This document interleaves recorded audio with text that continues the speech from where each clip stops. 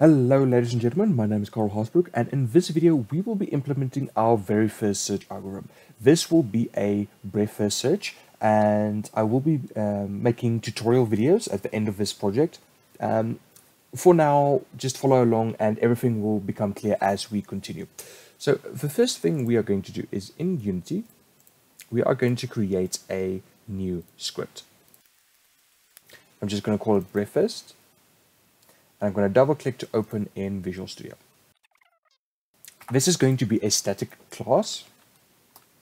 The reason for that is I want the functionality to be able to call this from anywhere else in the program, mainly the game manager. So I'm going to leave it as a static class, and we are going to use async methods for this. The reason for this is with the search algorithm, it's going to take quite a while to complete the search, and that is not a good thing. So if we were to use normal methods, as soon as you were to initialize the search, you would essentially freeze your program, and that's not nice. So we are using, or we will be using async methods. It's really not hard. I will show you how to do that. So the first thing we are going to do is we are going to create our data structure. Our data structure is going to consist of two lists, and that T is just a placeholder for now.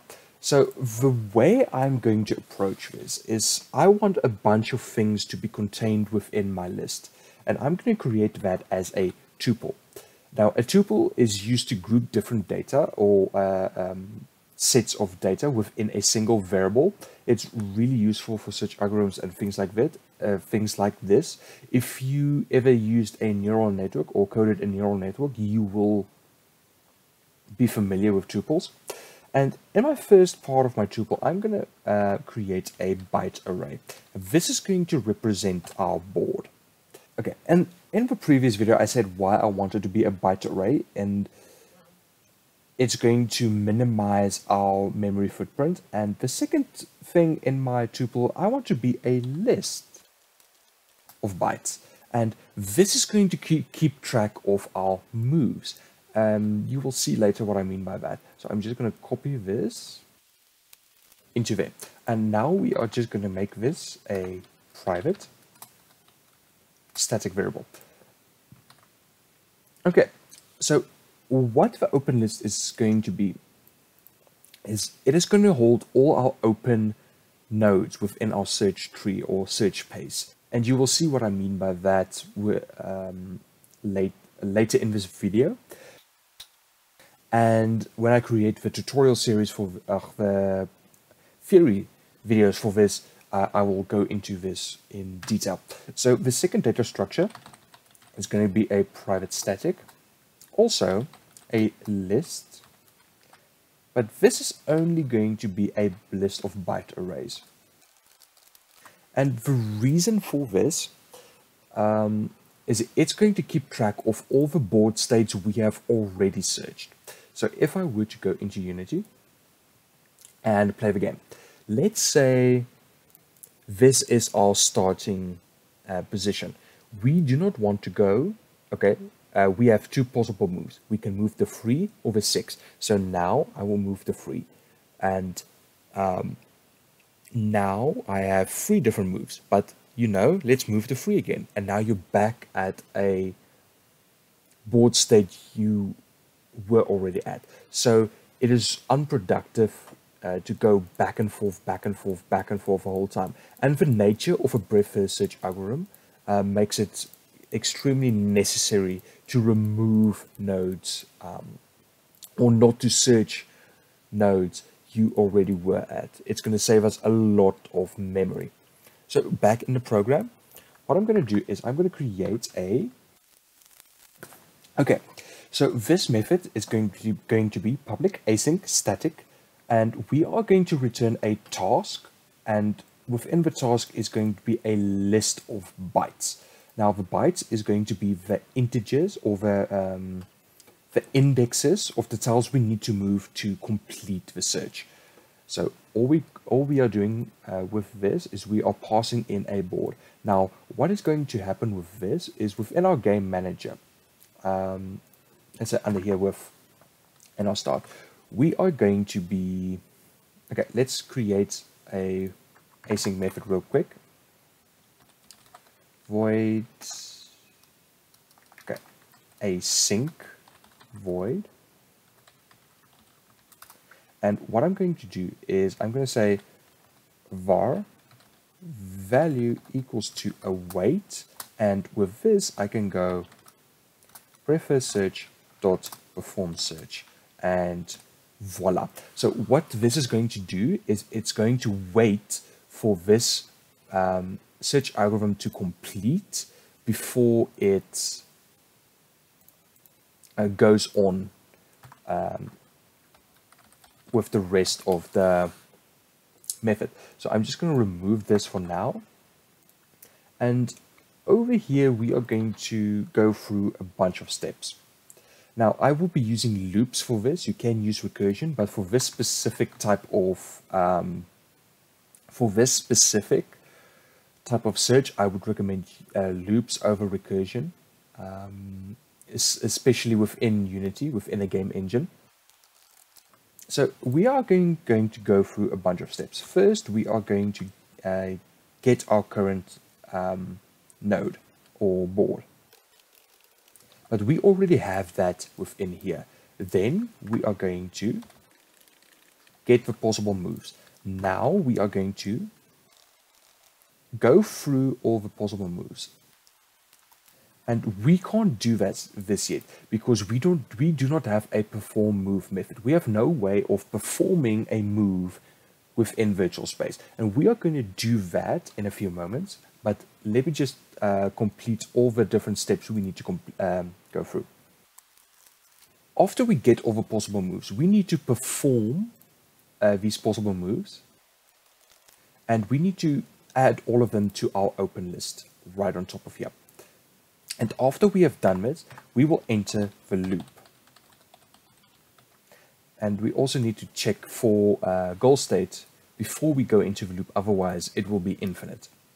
So I'm just going to add that right here. And within the loop, we are going to do exactly the same as all of these. So I'm just going to do it like that, just to show us what needs to happen within the loop. And right at the bottom here, we need to return the moves taken to solve the puzzle. So now the first thing we are going to do now is we're going to create the perform move method. Now the reason it's going to be in here and not in utilities is because later we are going to use A star. And with A star, we are going to use a different data structure or a different main data structure. And so I think it's going to be better to do the specialized methods within the respective scripts. So if you have ever coded a simple sort algorithm, you would recognize what I'm going to do now. So all I'm doing is I'm returning a game state. For here, I'm going to reference this tuple as a game state. It's going to be exactly the same as within our list of open. So all I'm doing is I'm returning a new game state. So within our perform move, we need to give it a game state we are looking at, and we need to give it 2 indexes we want to move. So we have a byte which is going to represent our open index and a byte which is going to represent our move to index. All we are going to do is we are going to switch around open index and move to index. And the way we are going to do that is we're going to create a temp variable and we're going to set it open to our open index. So now we have a duplicate of open index. Now we can switch open index with move to index.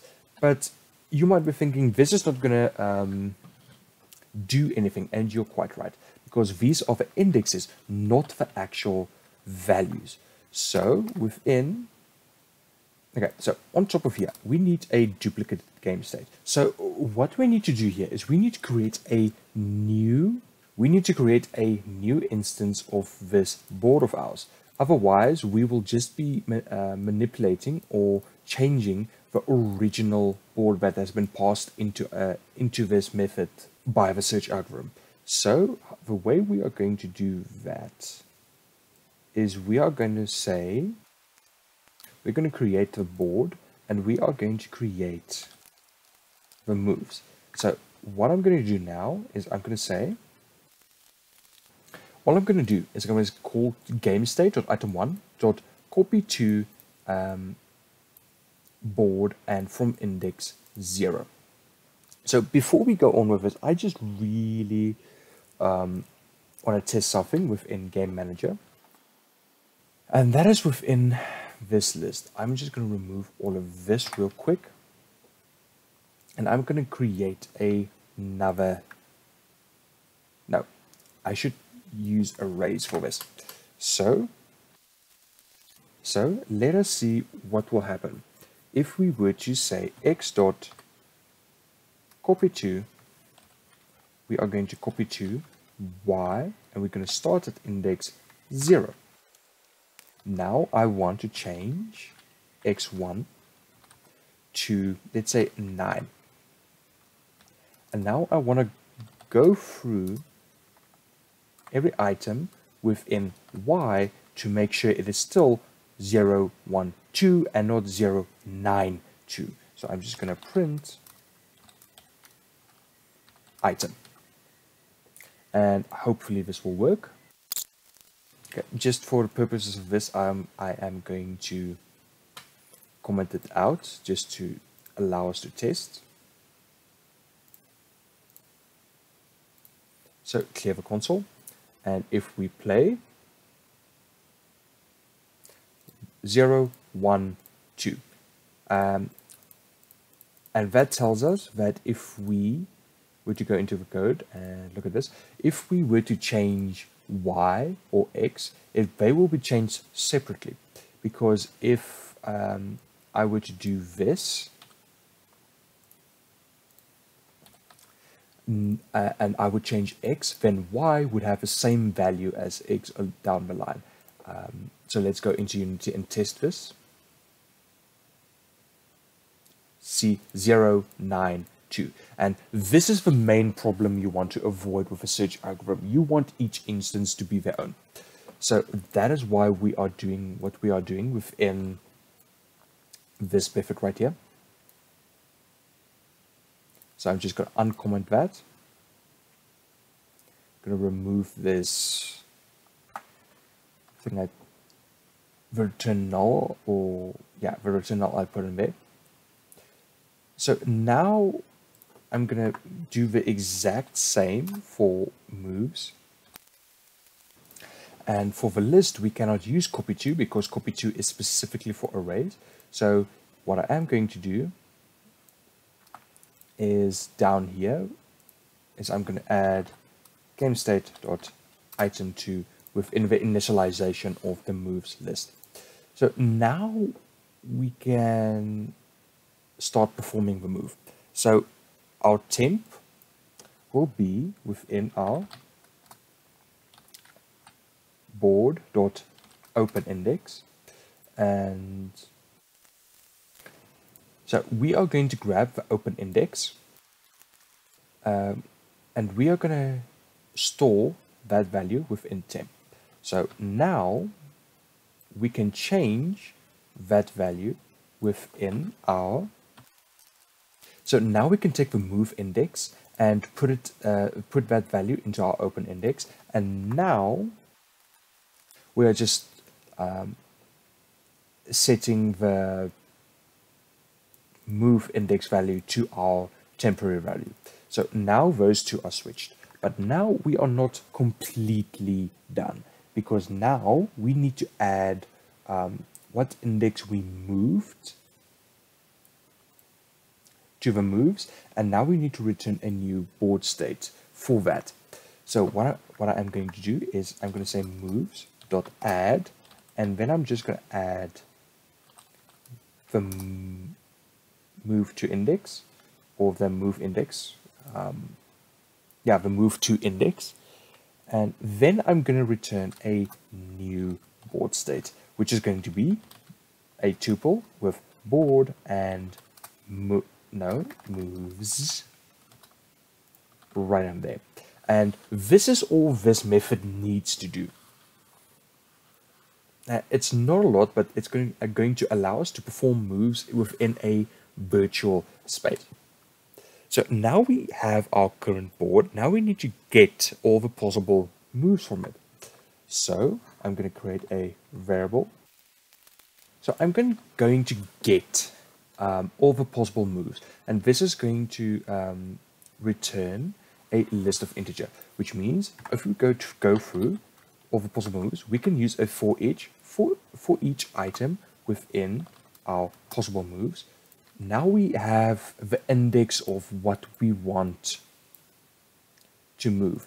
What I am going to do is I'm going to just add all of them to open. So we are going to create a temporary variable. We are not going to create a temporary variable. We are going to add them directly to open. So what I'm going to say is I'm going to say open dot add, and within this is going to be the logic for this, before move. And for this I need a bunch of variables. So the first variable we need is a game state. Now we don't have a valid game state at the moment, and we need an open index and the index we want to move to. So over here, it's always a good idea to cache your variables. And what I mean by that is over here, I'm going to say a byte empty block equals to dot get empty block, utilities dot get empty block, and we are going to pass in the board for that. And now we can access that without having to recall this method every time within the for loop. So in the middle section here, I'm going to say empty block, and we already have the item we want to move, or we already have the index we want to move to. So we already have that. Now we need a new board state. And the way we are going to do this is we are just going to add the board, and we're going to add a new list of bytes. And the reason I'm doing this is the board, because within perform move we are creating a new instance of board. We do not need to worry about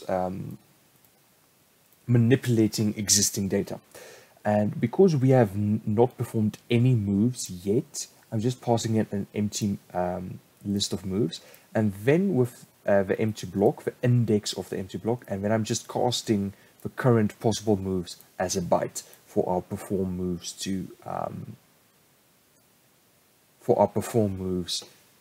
be able to do that. Technically, you can change this move index to an integer to make it easier to work with, but for the purposes of this video or for this project, this is 100% fine. So now we have all of this added to open. And we need to check for goal right on top of here. Because okay, so the reason we are checking for the win state up here. So let's say we start on the goal state. After we get all the possible moves from there, which is 2 possible moves, we are going to add our current state, which is the goal state, to closed, which means we are never going to be able to find the goal state because it is within closed. So this if statement here is just to prevent that from happening. So after we did this, now we are going to go into the loop. And for this, I will be using a while loop. And I'm going set all these states or all these steps, copy them into here. So now we need to get our current board state. I'm going to do that by, and I made a mistake. This should not be a list. This should be a queue. And I'm just going to do that over here. And this should not, this should also work with our check if contains method later on. And the only thing that needs to change is this open.add is going to change to open.enqueue. So now we need to get our current node. So I'm just going to call this variable current.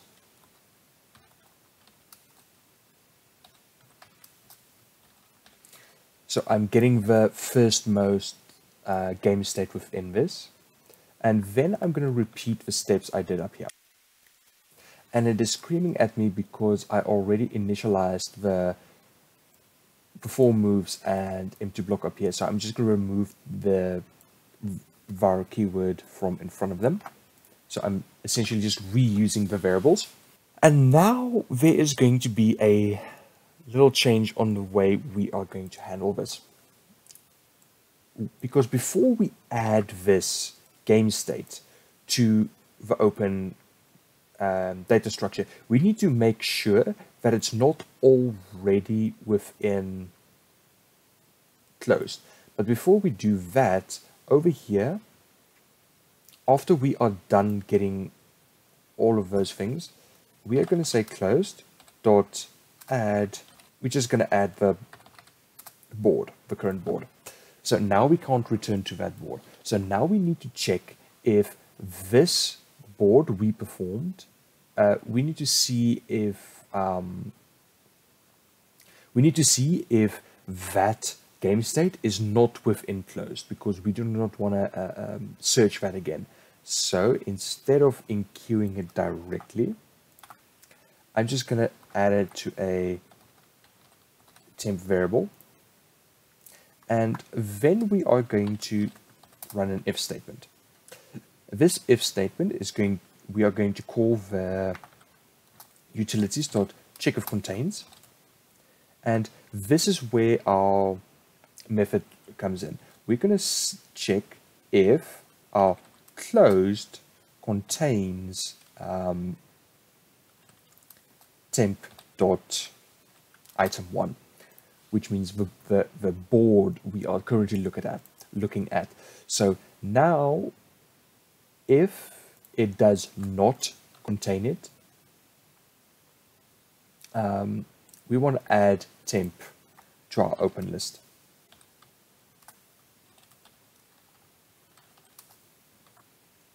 Okay, so, but before we go all the way here, we need to do a little test right here. We're going to see if the board we are looking at is the current or is the goal state. So we are going to check current.item1. If it is goal state, we are going to return current.item2. We're going to return the moves taken to get to this specific game state. And this is going to run into infinity. So what I am going to do is I'm going to say an integer of, so all this is going to do, it's going to stop me from going into 10,000 iterations of the loop. Now that is a lot, and because of the game states expanding exponentially, that is not a lot. It's going to take quite a while for a computer to solve this, especially for a machine like mine, which is not as powerful. So yeah, this should theoretically work. If that is reached, we get here. All I'm going to do is I'm going to return a null. So I'm going to remove all these comments. And now this should theoretically work. And I said theoretically. So for this to be used in Game Manager, we need to change a few things. Okay, so the first thing we need to do is we need to create a method to call from a button. And the way we are going to do this is public async void solve with effort, and that's just a little bit of humor. And oh yeah, this is one of the things I use to solve it when it is done. I need to remove this because we are going to code it from scratch. So after we okay, so from here, this is the method the button is going to call. So from here, we need a few things. What we need is we need a new way or a new calculate board. So within our calculate board, this is going to switch to 255. And maybe instead of a list of int, we should change all of this to a byte array. Okay, so calculate board should theoretically give us now the board state within a byte array, and whenever there is a empty block, we will be getting a 255. Okay, so over here, I'm going to calculate the board, and I'm going to pass that into the method. So just to make sure we are receiving the right data, all I'm going to do is for each our item in data, I'm just going to print what the computer tells us to move. So hopefully this works. And within our solve with BFS async button, I'm just going to hook up the solve with effort, just for a bit of humor there. Control S to save, and then I'm going to run this. And if I were to press this now, it's going to return a null. Because yeah, if I were to call it now, it says object is not set to an instance of an object. So let's see where it throws us this error. So within our search algorithm, within the main loop, over here where we perform the move, this new list here should not be there. We should actually be passing in current.item2, because we basically erased all the moves it took to get to that position. So if we were to go into Unity right now, okay, so one of the major problems, one of my oversights, is over here within our while loop, over here, with our utilities.getPossibleMoves, I was still looking at the original board and not at our current board. So all I need to do is I need to current.item1, and I just need to do the same for that. And when I need to perform the move, I need to perform the move on current.item1, not on board. So with that fixed, we should be able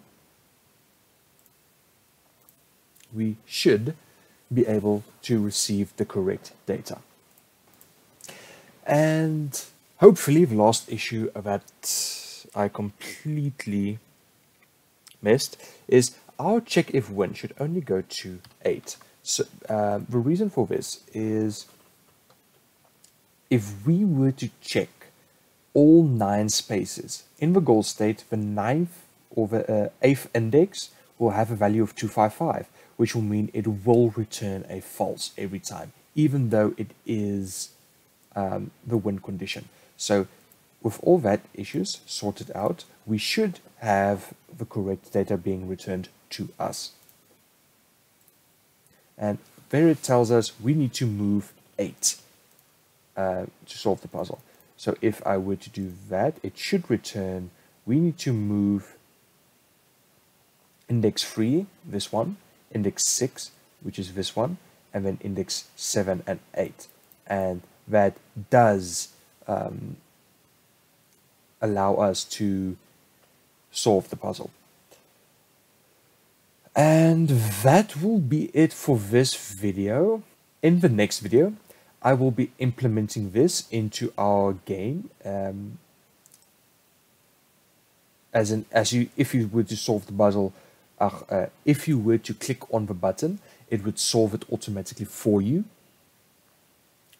And if you have any questions or suggestions, please leave it in the comment section. And I bid you farewell.